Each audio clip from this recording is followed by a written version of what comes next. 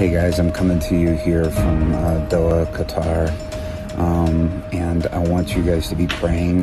We're hearing from several different Christian groups that we are helping to get out, that ISIS is coming through and looking for Christians particularly to force them to fight for ISIS. And so it's at a very crucial and serious situation. We need you to be praying for this.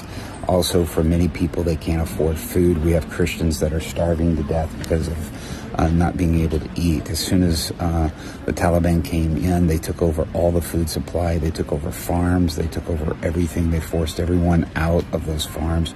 And then they jacked up the prices so that the Afghan people can't even afford to eat. And so we have many believers that are struggling right now and that are really having a hard time. And so we need you to be praying for them.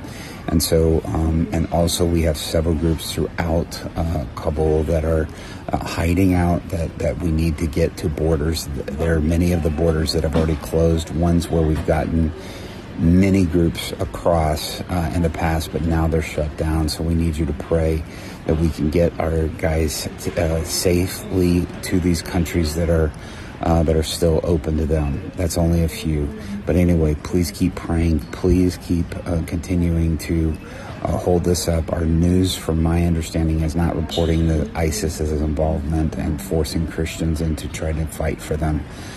These guys are holding fast to their faith, so keep praying that they hold true to that and they don't cave. God bless you guys. Thank you for standing with us on that.